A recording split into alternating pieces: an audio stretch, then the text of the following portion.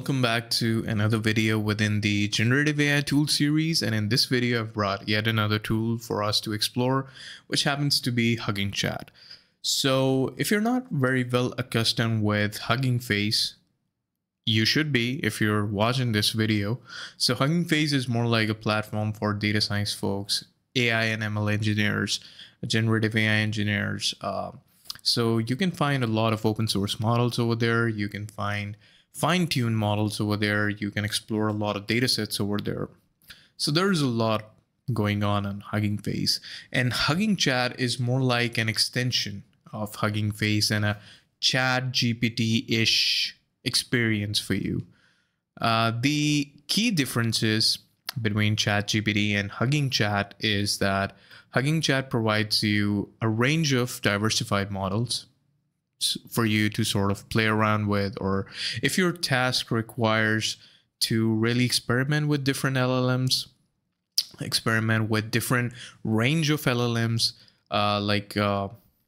medium scale and small scale LLMs, then Hugging Chat is a tool for you. So this tool allows you to experiment with this group of models. The very first one is Cohere for AI. So this is Command R+. And it's the default model with Hugging Chat. And the reason being is that it's the first open weight model which has beaten GPT-4 in Chatbot Arena.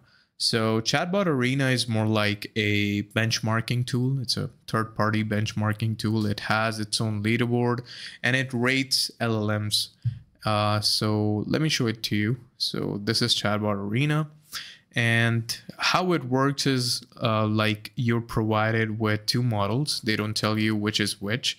And you can sort of prompt the model, and the model will provide you with the answers, both A and B. And you have to rate like which one is better. So in our case, I just used this and I found the response from A better. So I voted A's better. So upon these votes, it sort of builds upon a leaderboard, which you can see over here. So at the top of the leaderboard, you can see GPT-4o is at the top, Gemini 1.5 Pro is second, and Llama 3 is 11th, Gemini 1.5 Flash is 9th. So yeah, that's what the leaderboard is about. And you can find more details about it in a video that I did, which was about finding the best LLM out there. I'm going to hook it up into the cards, and I've talked about quite in depth with most of these models here, especially Llama 3, Mistral, Google's Gamma. So yeah, if you're interested in finding more about them, you can watch this video. Right, so alongside the models, so we have like 9 models here, we can also make assistants. So just with a few clicks, right? So you don't really have to code anything. You don't really have to set up anything. So this particular tool does everything, all the heavy lifting for you. And it also has an assistant community that you can reuse, and you can build your own assistant. But this is something that we'll probably discuss in the next or the upcoming video. So let's go ahead and test Hugging Chat. So the current model, which I'm going to use, is our favorite, and I guess the favorite from the open source community, which happens to be Llama 3 70p. It's in your WhatsApp, it's in your Instagram, it's in your Facebook search, it's everywhere. But it's good as well. It's like, if not the best, it's one of the best.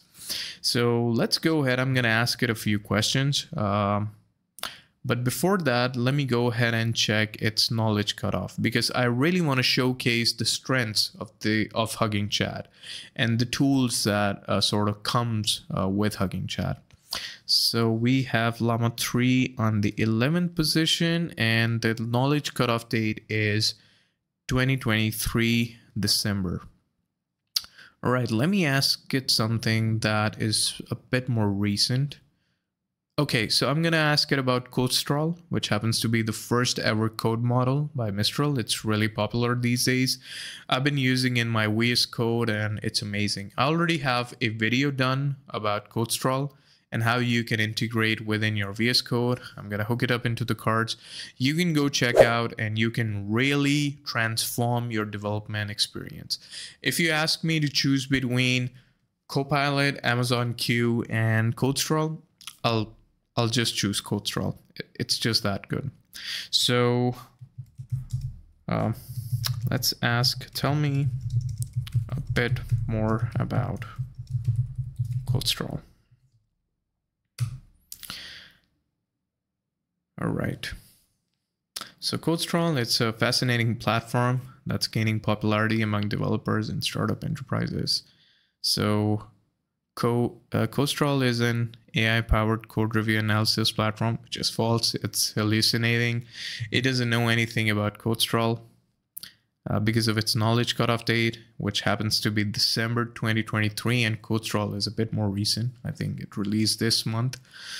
So yeah, now we're in a bit of a pickle, but we have a tool which is about search web, which we can activate and we can ask questions. So first, it's going to go ahead and search the web. It's going to bring the responses to Llama 3. Llama 3 is going to morph those responses and then present it to you.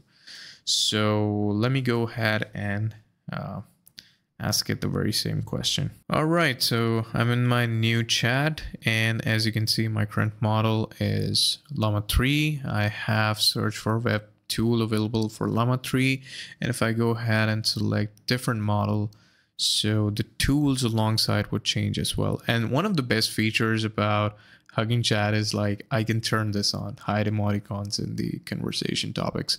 So it's like a thing that whenever you generate text or descriptions from these LLMs, there will be a lot of emoticons. So this here is going to help us. And as I change the model, you can see the tools are changed. So I have web search enabled, URL fetcher, document parser, image generation, and it varies from model to model. So you have everything like in one place. So that's why I'm a big advocate for this particular tool. So I'm going to paste the same prompt over here, hit enter. All right, so it says they're calling tool document parser, but we only need web search. So all right, so now it's giving me the right answer. CodeStraw is an open weight generative AI model designed for code generation tasks launched by Mistral AI. And we have AI, according to Mistral AI, CodeStraw outperforms other AI models in coding tasks such as CodeLlama 70B.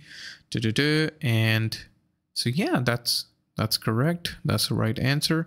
So basically, that's how you can leverage some of the tools within this platform to complement the answers which may be wrong, which may be like because of the fact that your model is hallucinating. It can be due to the knowledge cutoff.